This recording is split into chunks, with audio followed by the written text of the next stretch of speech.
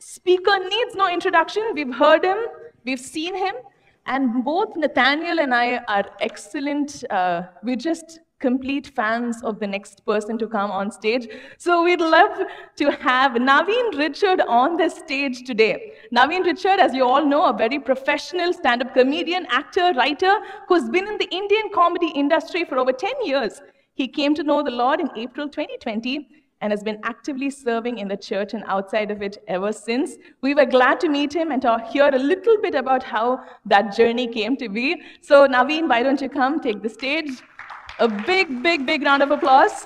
All right, thank you all very much for having me here. What an honor it is to be here amidst such selfless and eminent personalities.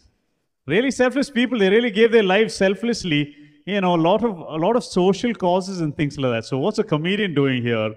You know, because I mostly did comedy for myself most of my life. All right. It's mostly for myself. I don't want you guys to feel bad and be like, Naveen, don't be so hard on yourself. People need to laugh also. That's what people keep saying. Since yesterday, like, no, Naveen, don't feel bad. People need to laugh. So your job is also important. Yeah, people need to laugh, but they don't need to laugh as much as they need brain surgery. All right. So it's not that important. And let me tell you, as much as people need to laugh, there's no comedian that's taking up comedy as some kind of selfless sacrifice. Okay, no comedian has ever said, you know, my real dream is to do agriculture, but I knew that people needed to laugh, so I sacrificed my dreams of ending world hunger and I just started writing jokes. I didn't want to do it, but that was my calling. No selfless comedian. Sometimes journalists will ask us this, they'll be like, so what made you take up this profession? And then we say, you know, no, we just like to make people laugh. Like we're some kind of comedy angels going around and doing this for the sake of humanity. So we like to hear other people laughing at our jokes, all right? So then what am I still doing here if I was saved, if I met the Lord a couple of years ago and Jesus said, you know, you need to die to yourselves and you need to put your desires aside and do the Father's will, then what am I still doing stand-up comedy? And I'll get to that in some time. Now, before that, I just want to answer this question to those of you who may be wondering, well, you're doing stand-up comedy. What did you study in college? Or which year of college did you drop out in to do stand-up comedy? I'm sorry to disappoint you guys. As you can see, I have many letters after my name. Okay, not just one degree. I have 1.5. That's a BA LLB honors. Is anyone else here have more than one degree? Okay, don't show off. Thank you. Please. Okay, this is a Christian audience here. Please, humble yourself. And in case you think I'm lying, here's a picture of me with my degree. So a few times I get to show off my degree, otherwise it's useless. I don't know which cupboard I kept it in. But it's there, that's my degree. And I just want to tell you guys, so back when I was in college, I was a pretty motivated guy. If you ask my teachers, they would not have known. They would have been like, he's mostly trying not to sleep in class. But I was motivated. It's just that my motivations were a little directionless, you know. The reason I took up law is because I thought, okay, maybe I'll do like environmental law and go and save sea turtles and stuff like that one day. When I found out how much there was to study and how bad I was at studying, I'm like, you know, these sea turtles can save themselves, all right? I'll go extinct before they do if I keep studying so much. It's stressing me out, right? So, but I didn't quit. In case any of you are wondering, any of the kids are wondering like, oh, Naveen quit studies and then he's doing, I did not quit, all right? One of the reasons I didn't quit is because my dad told me, you know, halfway through law college, he said, see, if you quit now and then one day when you want to get married to a girl and you have to face her parents and the parents ask you, what is your educational qualification? What will you say? I'm like, what kind of motivational talk is this? That's some hypothetical woman I haven't met. I have to think of her hypothetical parents and what I'm going to say. I didn't quit though. And I'll just tell you a small story of how motivated I was, but I just didn't know what I was supposed to do. I was in my 3rd year of law college and I was writing the law of contracts exam. I remember I studied, you know, I used to study pretty hard and all. And I studied and I wrote the exam as a 1-page question paper, finished the exam, checked the time. There was 45 minutes left and I thought, oh, this must be a pretty easy exam, right? So then I looked around and I saw everyone else is still writing. And I'm like, wait, if this is an easy exam, the good students should have finished before me. Right? But the good students are writing, the bad students are writing. I'm freaking out. I'm thinking, what, did I miss something? Some looking for more questions. Other people are asking for extra answer sheet. I'm thinking maybe I should ask for extra question sheet. So I'm thinking, what did I miss? What did I miss? I'm looking around. I see my friend. I was teaching him before the exam. He's writing more than me. I'm like, what are you still writing, dude? I'm freaking out. I'm thinking, maybe I should expand my answer. But I've written one answer. I've drawn a line and then started the next answer. So I can't even expand my answer. So I'm really worrying. I'm like, I can't even do anything. I don't even know how to like expand my answers. I can't do anything. So I just give up. I just put my head down. I looked out the window. I remember I was sitting near the window. I was looking out the window and there was a lawn. This beautiful 10 a.m. sun. These two robins, these two birds were hopping around on the lawn. And I remember looking at those birds and just thinking, man, how free they are, dude. They have no worries. Wow, they don't have to study and go for tuition and study second language and all. Like there's no peacock that says you should go for bulbul tuition. You know, it's unnecessary stuff we humans have put on ourselves. I wish I could be like those birds. I suddenly felt so jealous. Has anyone else felt jealous of birds? That's how I felt. I was so jealous of these birds and I thought, what makes them so free, you know? You know what? They follow their instinct. They do what they're good at. That's what it is. And I suddenly got hit with this burst of motivation. This is a true story, by the way. I got hit with this burst of motivation. I'm like, you know what? I'm going to do what I'm good at. What am I good at? And I started thinking, what am I good at? What is my natural instinct? What is my gifting? And this is what came up in my head. Any guesses? Starts with an S. It's sandwiches, okay? It's not stand-up comedy, because there was no stand-up comedy 12 years ago. Back then, I was a bachelor who didn't know how to cook. All I knew was how to make sandwiches, and as a bachelor, you don't even have the ingredients to make a good sandwich. Anything you find in the house, you'll put it between bread and call it sandwich, okay? You're like, chicken, banana, bread, sandwich, okay? Pineapple, cheese, there is no bread. One more pineapple, sandwich, okay? And people eat my sandwiches, and they'll say, wow, Naveen, your sandwiches are really something, you know? So I'm like, I guess this is my gifting. I honestly thought this is my calling. And I thought, you know, I'm not going to waste any more time. I'm going to start writing sandwich recipes right now so I can open a sandwich shop after college. Thank God for stand-up comedy. Otherwise, I'll have started a sandwich shop in Coimbatore by now, all right? So I started writing these sandwich recipes on my question paper. You're not supposed to write anything on your question paper, but I'm full on. I'm motivated now. You can't stop me, all right? So I'm like chicken plus banana, pineapple plus cheese. Sometimes I wasn't sure, so I'll be like brinjal, you know? Exactly at that time, the external invigilators come inside. You know the external invigilators, these are the people who can't sleep at night without accusing innocent children of copying, right? So they come inside and I'm looking at my question paper and thinking, should I hide it? But if I hide it, he'll ask me, where's the question paper? I can't do anything. I'm helpless now. So then as he comes near my question paper, you can see there's something written on it. Happiest day of his life. He thinks he's caught some kid. The biggest cheater in the world. And I'm looking at him like, you have no idea what you're in for. And he takes my question paper. He's like, chicken plus banana. What? This is a hotel management student. What am I doing over here? He thinks, let me read the question. What is the question? Maybe there's an answer to a question. He reads a question. Define a contract of guaranteed chicken plus banana. And he's looking at me like, why?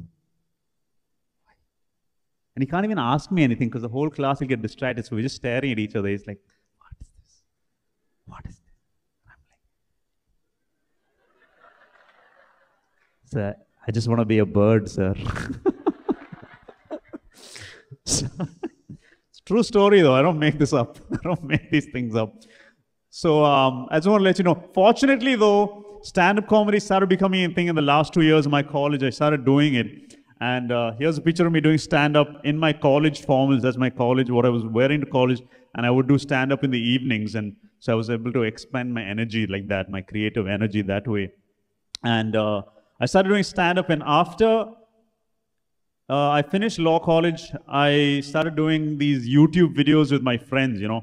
And our whole goal was to one day make movies and TV shows. And I was doing stand-up along with all of those things. And back then, my intentions were pretty kind of pure.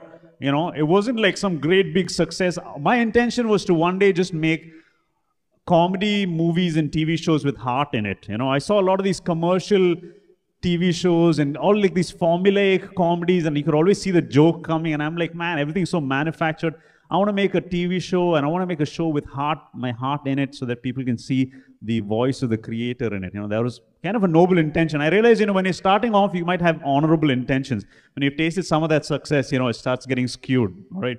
So within just a few years, even though we had less than 5,000 subscribers, somebody came along and they gave us this huge budget for like a show about an NGO. We made a show about an NGO. I know a lot of people here have started NGOs. I made a show about an NGO, so that's my contribution to the social sector. All right.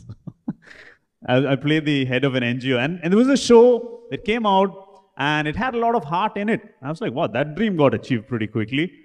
I got to make a show of my dreams with my heart in it. I got to act in it or write in it. That's pretty cool. So then what next? Now that dream came along pretty quick. So then we started getting opportunities to write more shows. We wrote more and more shows, and we started getting more recognition. And, well, it turns out it just wasn't really enough. Once you get more shows, more recognition, you get the money as well. You get this thing called fame, which was not really what I was pursuing. I wasn't really pursuing fame. I wasn't trying to be famous. I was just trying to get to the top of this ladder. Whatever this ladder is, I want to get to the top, then I'll calm down. I don't know what I was trying to prove to whom, but I was trying to prove something to someone. I don't know what it was. Because as we were getting the recognition and all of that stuff, I thought, okay, what am I supposed to aim for now? What am I aiming for? So then I thought, well, maybe the top of this ladder probably looks like this, an Oscar. So I started thinking, okay, I'm gonna aim towards an Oscar. And let me tell you, it's not like I wasn't praying. I was a just-in-case Christian at this time. I don't know if anyone here is a just-in-case Christian. You're a Christian because just in case Jesus is the one true God, I'll go to church every Sunday. I was kind of a just-in-case Christian. And so I was praying for whatever I wanted, whatever I thought that I needed. So I was praying for one Oscar. Before I even got one Oscar, I decided, you know what, one Oscar is not enough. I need 2 Oscars. Then I will slow down. And I was working so hard. I was taking a toll on my relationships, on the time with my family. And I think I became sort of a slave to my own ambition. I think the corporate world, they call it being a workaholic.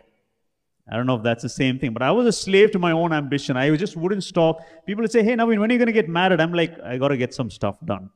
Like as if I have to wash the clothes, but in my head, I'm like, the stuff done was 2 Oscars. All right, I'm like, I've got to get some stuff done. Then I'll think about getting married. I was just running towards this thing, seeking the validation of my heroes, just not finding any peace. And then I got saved in April of 2020. If people here are watching on YouTube and you're like, you got saved from what, dude? What are you, drowning or something?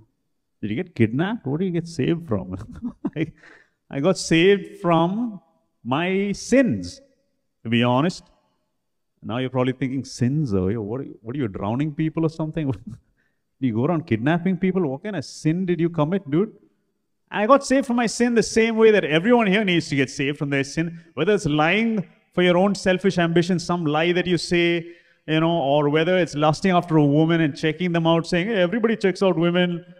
But then if somebody looked at the woman you loved, you'll have a problem. Be like, how can you look at my woman? And they'll be like, oh, you only said it's okay to check out women. So it's all this hypocrisy and lies, or whatever it is. It could even be stealing from someone, whether stealing right off their body, something they had, or just selling them something they didn't need. Like some salesman who's going around selling things they don't need just so that you can make more of profit. Whatever it is, if you're lying and if there's no honesty in you, then you're sinning in some way or another. I needed to be saved from that. And I met Jesus there in my house in Bombay. That's a long testimony, but it flipped me. It just flipped me out. It flipped my motivations. I suddenly knew that God was real. And I was faced with this choice. I remember sitting there in my bed. I was thinking, man, am I going to choose God? I thought I knew God. I didn't really know God till that moment when I was like, man, if I take this step and I'm like, okay, I have to do everything according to the Bible, that sounds scary. But if it's true, then I have to do it. And if you've never given your life to God, I can tell you it might be scary, but it should be obvious. It's scary because once you choose this path, you don't know what's on the other side, right? If you say no to God, then it's not that scary because, well, you go on, your life goes on the same way that it's been going on all this time. So it doesn't sound scary. It sounds scary because you don't know what's on the other side of saying yes to God, but one thing's for sure, it's going to be right. And I was sitting there and I'm like, I don't know what's on the other side of saying, but I'm not going to say no to God because that's stupid. You can't go wrong with God. You know, will life get easier? I don't know about that, but it's still got to be the right decision, right? So I said yes to God, and then suddenly I had new motivations, all right?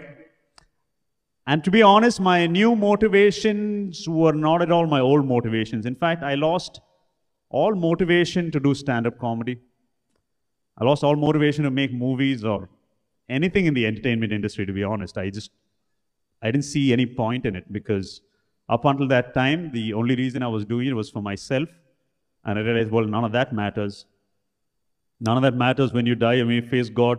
When you enter into eternity, none of that matters. So what am I working for? So I lost all the motivation to do stand-up comedy. It's not like I stopped being funny. I'm just like, I'm not going to pursue this career because there are people who are dying who need God, and that's my only purpose, right? But slowly God nudged me back into doing stand-up. It took a lot of nudging because I did not want to go that way. It's not easy writing jokes. People may say, Naveen, you're just justifying it. You're really inside, deep down, you just want to do stand-up comedy. Listen, I'll grow onions if I have to. I don't care. If God is with me when I'm growing onions, that's much more fun than doing stand-up comedy without God, I realized. It's not like I really want to do stand-up. But then when I was asking God, like, God, if you really want me to do stand-up, you know, you got to give me a word, you know. And one time when I was reading the Bible, or somehow I remember this one verse stood out to me. When Jesus saw the crowds, he had compassion on them. And that same verse stood out to me later in that night. When Jesus saw the crowds, he had compassion on them. And I'm no Jesus to stand on a stage and have compassion I need compassion just as much as anyone else. But that verse suddenly made me feel this love for this audience. Not the same kind of love that comedians say, love you, Bangalore! You know, not like that. You know, usually artists will be like, oh, I love you, Jaipur, see you next year. Not like that. Suddenly I felt this love for this audience and I'm like, man, I really love these people. I love the young people who come to my show. How am I going to stay in touch with them? How am I going to keep in contact with them? I got to continue doing stand-up if I'm going to continue meeting them and my friends who are in this industry who I seriously love. Then I have to get back to writing jokes. So that's how I got back into doing stand-up. And then I had to write a new stand-up special in the last few months. And God helped me to do that sitting in the middle of nowhere in Kerala. Usually you have to do these things sitting in a city and going to open mics and trying out new jokes every time. I didn't have this liberty when I was sitting in Kerala, you know. But within a few weeks, God helped me to write a whole 1-hour special and go on tour with it. And the difference is that this time I didn't have the need to impress anyone with my comedy. I wasn't trying to impress my peers or try to give the audience what they want. I was like, I want to give them their money's worth and more, but I'm not trying to impress anybody up there. And suddenly that gives you this freedom to write. As a creative artist, it gives you the freedom to write when you're not thinking about what other people are going to think. And lastly, I'll just talk about validation. Earlier, I told you I was trying to aim for the Oscars and the people up there, right? The people in the movie industry, and I was aiming towards them. But suddenly, when you meet with God, everything else looks small. Once you meet the God who made the universe, let me just break it down, because sometimes you take that for granted. Once you meet the God who designed black holes and dolphins and air and photosynthesis, everything else looks insignificant. If you just met the person who designed air, okay, it's transparent, it can carry water vapor, it can carry sound, all right, I can breathe in it, it's not too dense that you can walk through it. It's amazing engineering. If you just met the person who made air, you'd be showing off about it all the time. You'd be like, yeah, I was just hanging out with the person who made air yesterday, actually, yeah, you should meet him, yeah, he's pretty cool. People wonder, Naveen, why do you keep talking about God? Why do you keep talking about God all the time? Yeah, because he's awesome. What do you expect, right? So please meet with God. I don't think I have much time, but I eventually did go on to travel with my stand-up show, and I was worried about numbers. I was thinking always like, man, I need to sell out the show. I need to sell out the show. This is the point I really want to make. My time's up. Is that when I prayed and I asked God, God, help me to sell out every show, because we have to show the world what a great God of victory you are, and what a great, every battle is a victory. Let's sell out every ticket and show. I didn't find any peace in that prayer. Because I realized if I'm trying to bring people to Jesus, and if they think Jesus is all about selling out shows, that's not what Jesus came on earth to do. Jesus came to save us from our sins. All right. So if someone thinks that, oh, if I follow Jesus, even I can sell out shows. Nope. Oh, if I follow Jesus, everything will go right. Nope. Jesus may give you the career, or he may remove the career from you if that's what's causing you to sin. That's not the reason he came. He came to save us from our sins. And when I started praying, I said, God, even if we don't sell out any show, that's fine. If things go wrong and the stage falls down, that's fine. But you give me the grace to handle it well when I'm on stage, so that people can see that you are with me, and that grace and the inner peace that you've spoken about. And then I had peace, and we sold out almost all the shows as well. So I'll leave you with that. Just ask you guys, what is your motivation? Be clear about that. What is your motivation? To serve God, to serve man? Let it be to serve God. Thank you very much. Thank you.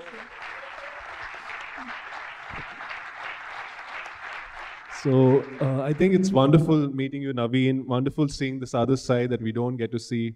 I must confess, I'm a little jealous of you, because my wife likes your jokes more than mine. So I am dealing with that.